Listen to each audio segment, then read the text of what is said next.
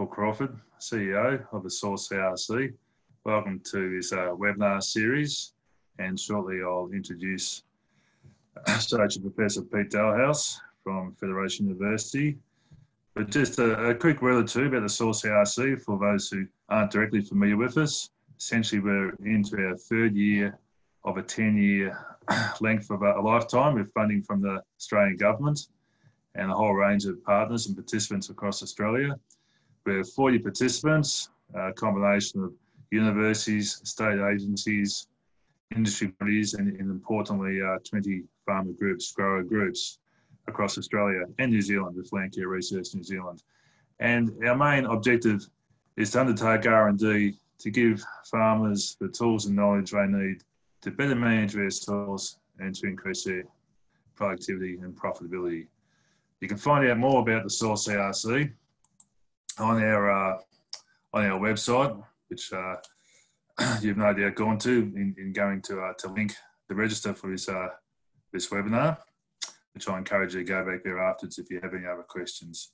It's also in our chat window. You can see some information there relating to it. As we warm up, just a couple of advertisements for future webinars. We're moving in this COVID period to delivering a lot of our information online to give people the opportunity to find out what's coming out of our CRC. So we've got webinars planned for the next 2 months, and beyond that, we hope to have an ongoing program of a webinar roughly every fortnight going forward. So in 2 weeks' time, Mick Rose from New South Wales DPI talking about herbicide residues in soil when persistence doesn't pay. In July 14th, Bastille Day, opportunities for activating consumer markets for good soil stewardship from Professor Mark Morrison at Charles Sturt University. And then on the 28th of July, impacts of liquid injection of biosolids on soil, plants and groundwater by Dr. Aravind Surapaneni from Southeast Water and Dr. Balaji Seshadri from University of Newcastle. You can register for them as you have done for this one through the soilcrc.com.au website. So how this is going to run, in a minute, I'm going to pass over to Peter Dahlhaus and also Andrew McLeod, who's a technical manager on the project that Peter leads. They'll take us through a webinar for the next 20-25 minutes. We'll then have the opportunity to ask questions of Pete and Andrew. The way we'll ask questions is by typing them into the Q&A box, which you can access generally through the bottom of your screen on Zoom. It'll pop up under Q&A. Type in there, and then we'll go through those questions in a systematic way at the end of the period. There is a chat function. Don't put the questions in the chat function, put them in the Q&A. We will finish at 1:45 the hour, wherever you're from, 11:45 here in the eastern states of Australia. And just another point to highlight is that this webinar is being recorded and will be available at a later date on our website. So without further ado at this stage, I will stop sharing. I will bring up, I'll introduce Pete Dahlhaus. Associate Professor Peter Dahlhaus is at Federation University Australia. He's located at Ballarat to the northeast of Melbourne in Victoria in southeast Australia. I'm saying this recognising we've actually got quite an international audience for our webinar today. So to give you some perspectives on what happens here in Australia. And Pete's going to talk to us about why share your soil data, which is comes from his project that he's leading on visualising Australasia's soils. So I'll pass over the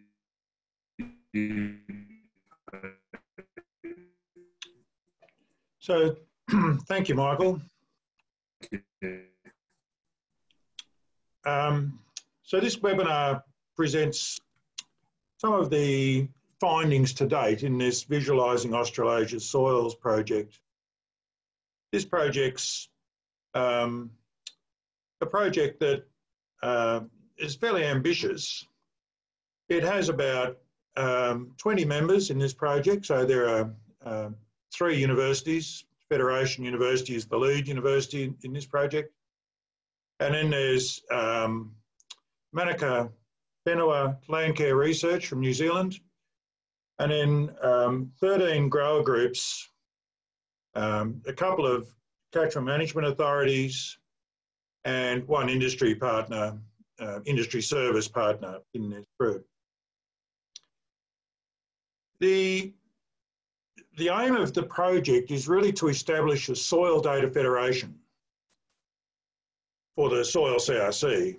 So a federation's not a centralised database. A federation is really something where the custodians expose their data to the federation on the fly if they can, according to the rules that they set. So in other words, we don't take the data. It's not going into a centralised database.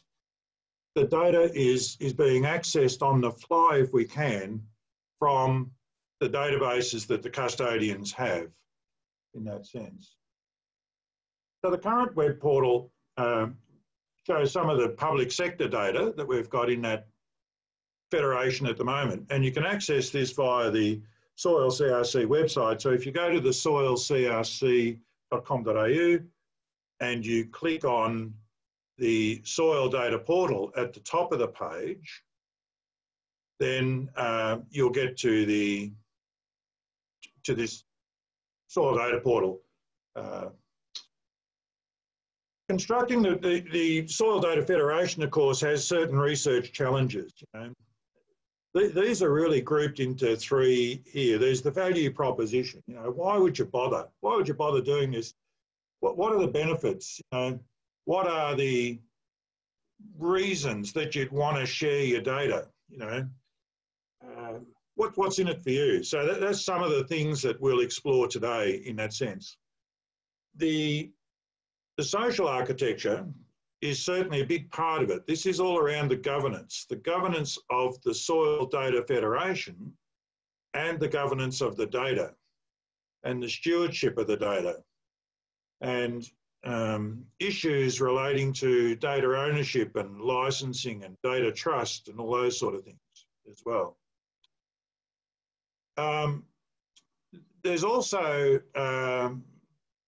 the technical architecture. So the technical architecture is kind of not as difficult, perhaps, or it's more difficult for the tech guys, but not as more straightforward in some respects. Although, of course, it has its real challenges. How do you do it? How do you provide access to disparate data in disparate locations and then provide access control so that the rules are respected, you know, for people's access control rules? So when we started the project, we had a 4-day workshop in Ballarat where we explored the sort of expectations of the users. What do you want to get out of it? What's in it for you? And then we went around and visited each of the participants, the grower group participants, in their own location and explored that further. What specifically would they like to get out of it? What was the hook, if you like, to allow them to you know, feel comfortable about sharing their data within the Soil CRC. And so in here, we found a few value propositions. The first one of those was that for a lot of the groups, it was really just about improving data management and skills. This idea that, you know, data sitting around on data keys and floppy disks and things, you know, it'd be really nice if it could be in one place and have some control. And then along with that, the ability to then collate it, to, you know, look at it efficiently, to have the, you know, to grow the knowledge and understanding, not just for the group, but for the members of the group as well. And then use those data as evidence for decisions in funding applications or for, you know, soil health trends or other aspects. And particularly, I think for the groups, the big hook really is this idea of engagement with their members, offering something to their members that their members don't currently have. And so from that point of view, I think, you know, it's a real benefit and also gives you the opportunity to collaborate with and connect to the wider industry. Good example of that at the moment is with Riverine Plains. You know, we've got some of their data in the Soil Data Federation, and we can use those data in a project that's currently GRDC funded project. That GRDC funded projects using machine learning, artificial intelligence to extract the maximum value from soil and crop variability. It's run by the University of Adelaide. We're partners in that project, so are Riverine Plains, and those data become the fuel for the artificial intelligence engines. Of course, there are concerns with sharing data, and those concerns are around privacy and security and trust and context. You know, will the data be misused? You know, you have to know the context in which the data was collected and for what purpose and everything, and people are concerned about those sorts of things.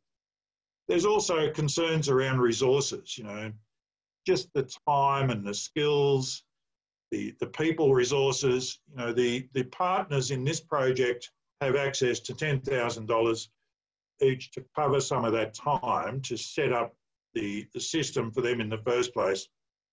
And then hopefully after that, it becomes a kind of self-serve system. And then there's this sort of other one concern, which was this appropriate respect for the grower groups and the project managers and stuff. Too often researchers come along and grab the data and run away and do their favourite research project, and the group never hears anything, you know, any of the results or anything about it again.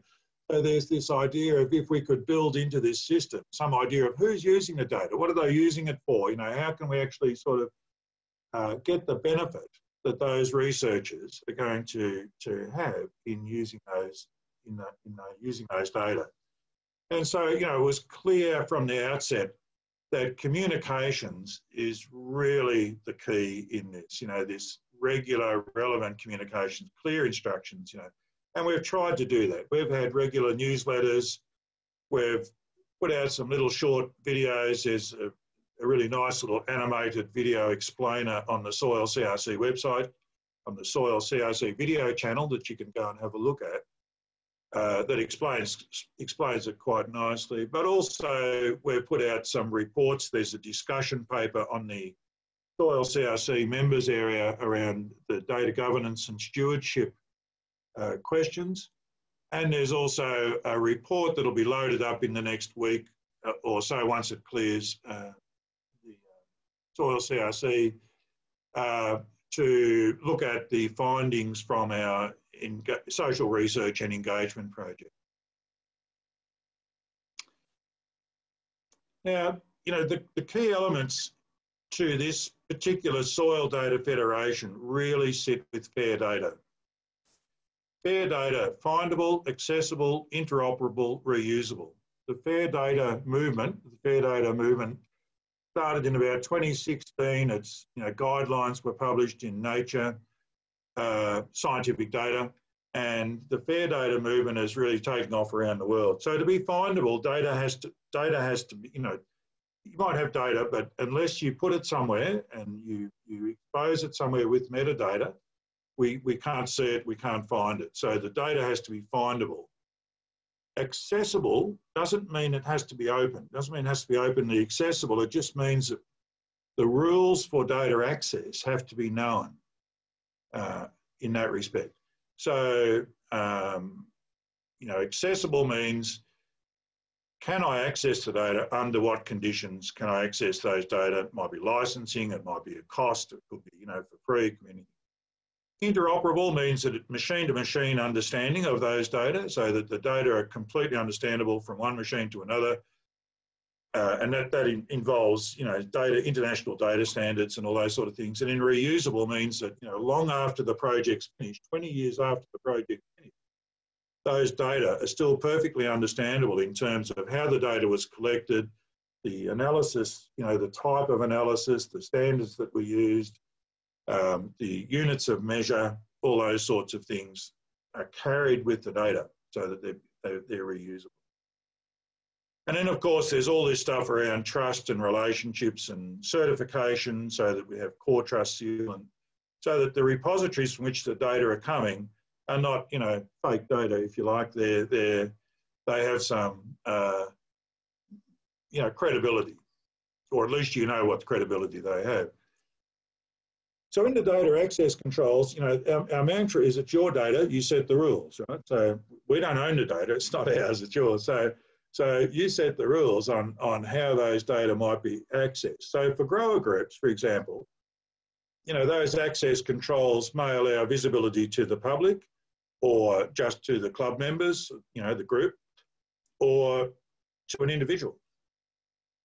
And you know, those data could be, for example, you know, some groups might feel happy to expose their data on the basis that they contribute to other data sets. You know, for example, this data set that we're looking at here, which is part of Nathan Robinson's PhD project in 2016, digital soil mapping. So we're looking there at a soil pH layer at depth, subsoil pH layer, and it's constructed using, you know, the variety of available data sources, but you don't know where they're from. They're anonymised in that respect.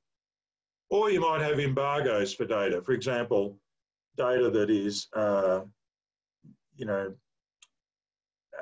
not available this season, but maybe available in later seasons. Or, you know, data that might be fuzzied up so the location's not quite so accurate. Here's an example of some data in our patch. So these orange dots here are data where you can click on those data and you'll get a full suite of soil data available. These are soil health monitoring sites in the Corangamite Catchment Management Authority area. They're publicly available data. These triangles are data. When you click on those, you'll go to a full description of those soil profiles on another website. So they're government data that sits on another website. These blue dots here are data from soil moisture probes from Southern Farming Systems. And this is the public view in a sense that it tells you how full the bucket is at the moment. But if you wanted to get more information about those data, you can only get that via a login from, you know, through an authorised login from Southern Farming Systems. There are about 300 million observations out of 70 probes in those ones. Here's a private view of a set of data from the Wodi Yallock catchment. So in this one here, there's 95 farmers who've contributed paddock data, soil paddock data from about 900 paddocks. There's about 1,000 samples, 15,000 observations ranging from 1994 to 2017 in this one. So here's a private view where the only people who can see these data, this is what the group can see, but the only people who can actually see the soil data are the individuals who own that, and then they look at trends and those sorts of things. The platform architecture is where I don't really understand a lot about the platform architecture. It's really Andrew's case, but in effect, we try and take data via web services from people who can provide those web services. So other government agencies, CSIRO and so on. What you're seeing on screen here is what we're building for the grower groups, where they'll be able to load up their data because they don't have that capability. We're creating that capability for them. So a secure area in a cloud-based server where they can load up their data, and then those data go through a process that makes it more fair. It adds structure to the data with international standards, it adds controlled vocabularies to the data and so on, and then allows that to be seen according to the access rules that they allow. And so in the current portal, there's about over 2,000 data sets, public data sets that are available. Most of these are queryable in the sense that if you highlight that and you click on it, you'll get to see the data behind it. There's metadata available to tell you where it's come from, what the age of the data is, all that, you know, whatever the metadata there is. And there's a keyword search at the top that allows you to select data. One of the problems, of course, is that with 2,000 data sets, it quite quickly becomes too much. And so to help you sort out what it is that you want, there's a keyword search. that keyword search allows you then to, further filter those data, the keyword that you searched on. And then when you eventually find the data that you're interested in, you can click on that and add it to the map and, see it in that respect. There's about, 24,000, more than 24,000, 24,677 at least data sets in open data catalogues when you search soil as a keyword. So I've had Chris Dalhaus, a PhD student at Federation University. She's done some very clever work with some interesting, information around what might be in those data sets. So a lot of them are duplicated, a lot of them are textual data sets, but we've identified 2,166 that are either point polygon or raster data at the moment. Most are legacy data sets. And then for private sector data, we've gone around to the grower groups. All the project partners we've visited have committed some test data or committed to supply some. Those that are coloured in red here have already given us some test data sets that we can, put through this process that you can see up here on the screen to run through the data and get it into the system, so then they can play with it and tell us how they want to see it, what kind of tools they would like, all that sort of stuff. And the people with the green are yet to supply their data sets. But this is the private sector data. Eventually, of course, all this becomes a self-serve system for people to use. Once the data's in the system, so this is an example from Burdick and Productivity Services. And so once the data's in the system, the grower groups get a login, and with that login, there are a set of tools we've already developed, which just allow simple things like filtering those data, for example. So you can filter the data by sample date or by property. You can filter them by value, show me all these soil organic carbon less than 0.5% or more than 0.5% or something or other. And then you can have them also colour coded so that the locations and shown as colour coded data and a legend, of course, with that. The latest piece that we're doing is really this spatial data search. So in this spatial data search, because there's so many data sets, you click on a spot, or you can draw a polygon. You choose your drawing tool here. This is not yet available on the map, but we're working on it. You can click on a spot or draw a polygon, and then it'll say, right, there were in this area here, there were 11 soil test sites.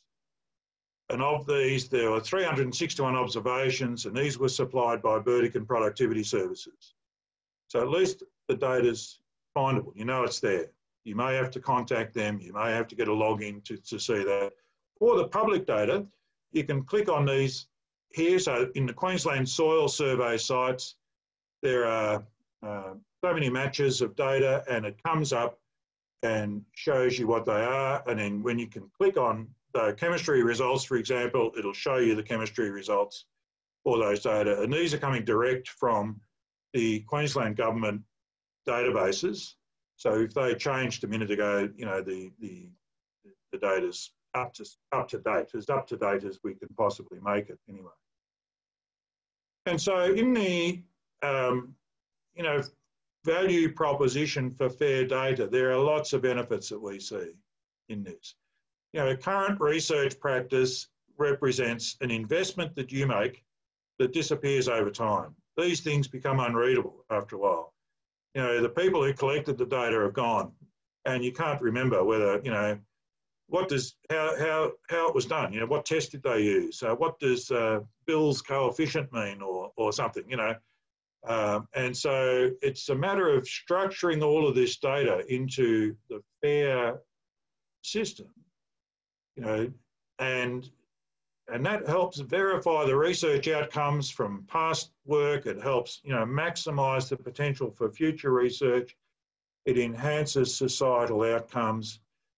And beyond that, there's this thing about data being the new oil. We saw Four Corners last night, for those of you who saw it, all about artificial intelligence. As time progresses and we're in this big data revolution, the only way that we'll actually get anywhere is if the data that we're using is really well structured and really reusable kind of data, because that becomes the oil to feed those artificial intelligence, machine learning. That's the way we make new discoveries, and that's the way that the researchers in the Soil CRC can reap the benefits, and hopefully the partners can also reap the benefits. So that's the presentation. I'll stop there and we'll throw to questions. Yeah, thank you very much, Pete. That's really good. So we've got a bit over 15 minutes for questions. There's a few questions typed in the Q&A box. If you scroll to the top, Pete, you can see them. There's the first one there from Andrea Kosh. Are you able to read them, Peter? Yes, thank you very much. So the first question here is from Andrea. Thanks, Andrea, on the Australian Farm Data Code, which the NFF's put out. Look, it's wonderful, absolutely wonderful to see the NFF coming up with the Farm Data Code. We're seeing quite a lot of examples of governance and stewardship frameworks that are popping up around the place. I think it's great, and these sort of fair data guidelines, the core trust seal, the stewardship and governance frameworks. There's a whole collection of these that were done for the AgriFed project. These are the ones that we are, in a sense, basing the VAS on. It's not our data, it's not our data, we don't set the rules. So it's really important around that. And so, yeah, we're hopefully we'll take them into account. Next question is from Nancy. Do you change units to a common unit? We don't, but we do have we do have controlled vocabularies, and we also have controlled units. So in the, I might throw to Andrew to answer this, because you're more across the OGC guidelines, if that's okay. Yeah, absolutely. We've also got Megan online, but I'm not sure she'd be able to comment. But basically, part of the process of reviewing each data set is that we align them to standard vocabularies and units of measure that are centrally controlled by an agreed governance. And so it should be possible to convert between those, or use transfer functions. But that's I suppose we need to make sure, as long as we know which unit we receive it in, then it gets mapped accordingly. Thanks. So next question from Jenny Coldham is, other grower groups able to join the project now or participate in sharing data? Does it matter if the data is just a snapshot in time, or does it need to be collected over time? So 3 questions there, really good questions and common questions. So are other grower groups able to join the project now? That's something that the steering committee's been discussing. I'm all for it myself. I'm quite happy, but it is a fact that the Soil CRC are funding it, and that the money comes through the Soil CRC. So at the moment, we're working with just the participants in the project. As the project develops in time, I would like to see a set of conditions under which other grower groups would be able to join the project. And to be honest, I'd like to see that fairly quickly. And it may be that Michael has to comment on that as well. Thanks, Pete. Yes, I mean, That's our longer term aspiration, our medium term aspiration, but our immediate priority, our immediate objective is to give priority to those existing participants in the Soil CRC. So essentially supporting what you just said, Peter. And, you know, the portal is public.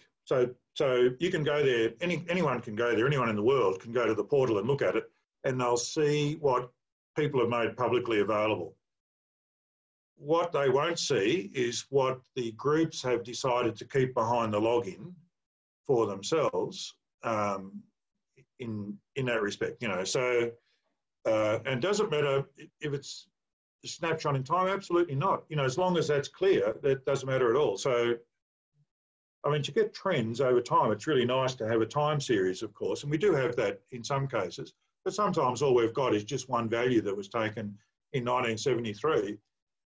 And it could be, you know, fantastically important because it's a benchmark from 1973 that shows whether we're, you know, improving or not from that point.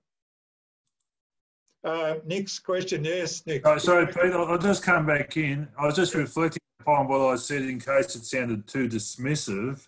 Yeah, listen, if there is interest out there and we can mount an argument, you know, back to the Commonwealth and Australian government in different ways, lined up with the national soil strategy and recognising the importance of being able to access data and share data for the reasons you just spoken about. Yeah, you know, if the market's there for it, we'll take the arguments back to the Commonwealth and look for those additional opportunities to support it in addition to what we have for the CRC. I think the other thing is that we've already spotted some opportunities to align it with other projects, in that case that we're involved in, but things like the Agricultural Research Federation through the Australian Research Data Commons and the project that Pete mentioned earlier through GRDC. There may be other avenues. We're intending to use the same technical infrastructure. It's just, I guess, about how we're prioritising in terms of the VAS project, those partners, but there may be other ways too. The next question about what happens at the end. This occupies the mind a great deal. So it's a federation, right? So the idea is, who owns the federation? It's owned by the members of the federation. And so what is it that won't survive? What may not survive might be, for example, the system that we build that allows grower groups to put stuff in.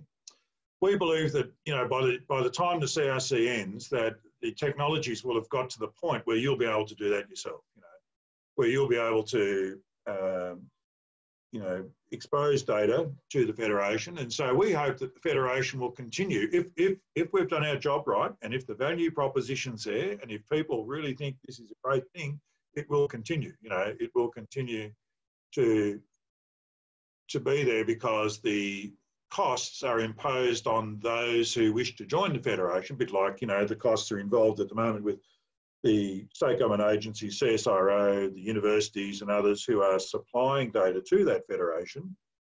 And so they just set up the infrastructure, and then, you know, you can go to, anyone at all can go to CSIRO and look at the web services, or to the state government, look at the web services, the APIs and all those sort of things. For grower groups to do that, we're hoping that the technology will catch up and that it won't be an impost on that. That's about the best answer I've got. Any comments there, Andrew? No, that's great.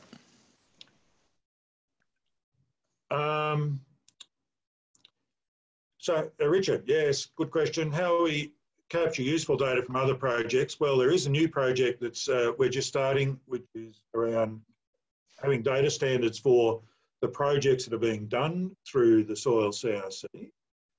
And so hopefully that project will also develop the rule set, if you like, the framework, the guidelines to capture those data from the projects that are currently running. Universities have an awful lot of data.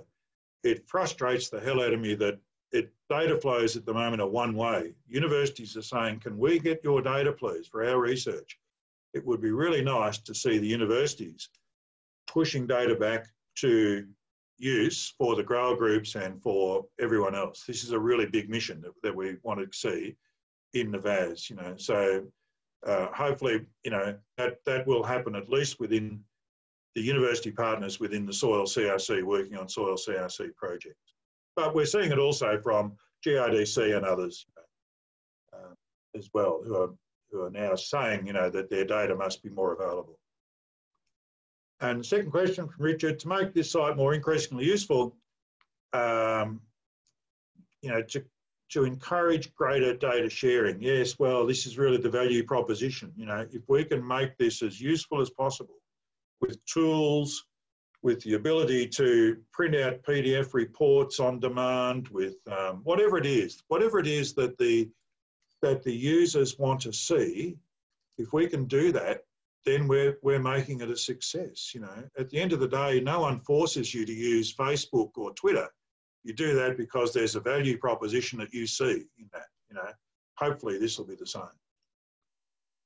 Megan, oh yes, you're just answering the question for us. Thank you. Yes, we can go between units of measure, preferably by provider for display. That's great.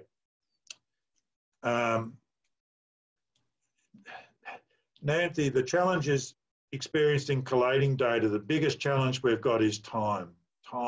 Just the data that we're seeing from the grower groups, no offence to the grower groups, but it is a little messy, in some cases. And so just going back to them to sort that out, to get the better, over time, they'll get better and better at managing their data. They'll get better and better because we'll have these guidelines and frameworks there. But with the legacy data, the changes in paddock names, Andrew's paddock one year and Drew's paddock the next year and Andy's paddock the next year, are they the same? Are they different? All that sort of stuff is just, it's been quite a difficulty.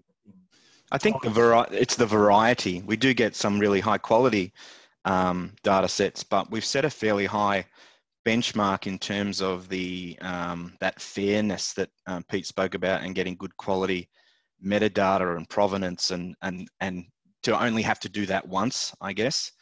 And so that's probably taken us longer than we anticipated, and also involves a fair bit of back and forth. And I think the big challenge for us to be able to get that that self-serve system is to have a lot of those checks and balances and questions that you need to ask built into the system. So I think that's going to be our big challenge. Catherine's question, is there scope to include social and institutional layers? It's the most common question we get, Catherine, is can we put other layers in? Can we put paddock data in? Can we put yield data in? Can we put, social and institutional layers in? It's the most common question we have. And so we're thinking about it. We're discussing it with the steering committee. How strictly do we keep it to just soil, or do we add other stuff that's really useful? Hannah-Beth's question. It's a good point about data storage. That's true. What's the most useful and accessible format for us to store project data in?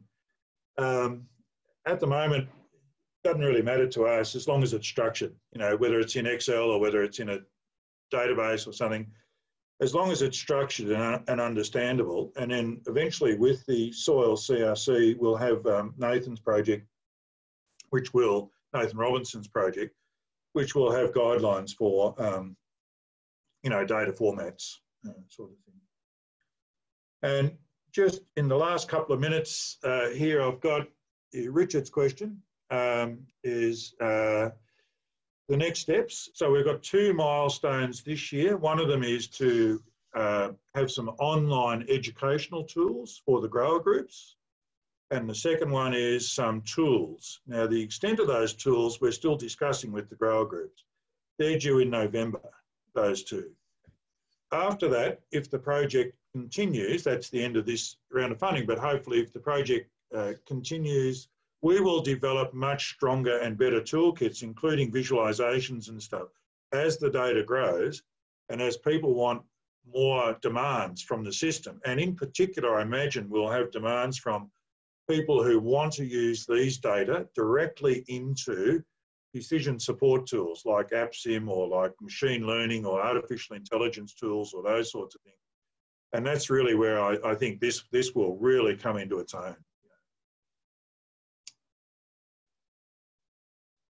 That's it, Michael. Yeah, well done, Peter. Got for a dozen questions or so there, and Andrew too. So, and good answers to them all. And we're pretty much on time. Right. So, let me wrap it up. I think for our audience there across Australia and indeed across the world, we do have quite a few international people linked in. I think this has demonstrated the importance of this area of activity within the Soil CRC. This really is one of our flagship projects. Still early days of the Soil CRC, but Peter and his team have made great progress and being true to the ethos of the Soil CRC, being driven by the needs of our end users. So if you have further questions and information, please follow up with Peter. You'll be able to find his email there at the... Pete, just tell us what your email is again. So p.dalhaus@federation.edu.au. If you go to Federation Uni Ballarat, you'll find me. Yeah, very good. Thank you. All right. So in wrapping up, let me just come back to advertising our future webinars. And if you're inspired by this, we've got quite a range of different topics coming up with service webinar end of June, looking more at how we encourage and incentivize farmers and reward farmers for good soil stewardship through opportunities for activating consumer markets. And then later in July, a focus on liquid injection biosolids as a way of addressing soil constraints and improving productivity. So,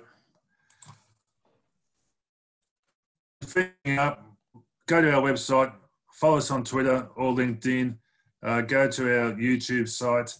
This webinar has been recorded. It will be made available in coming days for you to look at again or to let your colleagues know what they've missed out on, and they can follow up on the information there. So I'm going to close the webinar there. Thank Peter and Andrew and the project team once again for their presentations, and wish you well for the rest of the day. See you in 2 weeks. Thank you.